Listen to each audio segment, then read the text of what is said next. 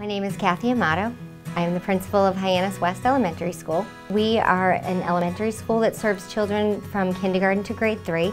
We have 365 students here at Hyannis West, and that number varies quite often because we have a very transient population with anywhere from 150 to 200 students moving in or out every year. There's a motto that we say every morning here at Hyannis West. It's, we are succeeding in learning and life through actions that are respectful, responsible, and safe. We have what we call here a responsive classroom community, which is something every teacher and staff member has been trained in.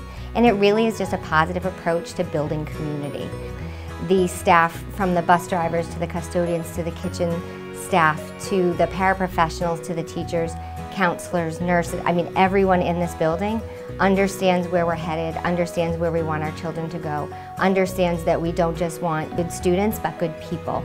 The students and the staff here are extremely hardworking. They take pride in their school. They enjoy each other. When challenges come, we are resilient, we bounce back, we rely on each other, we encourage each other. And that isn't just adult to adult, it's adult to child, it's child to child. No one cares about this school more than I do. No one will work as hard for this school as I do. And I've said it a million times, but there is nowhere else I would rather be.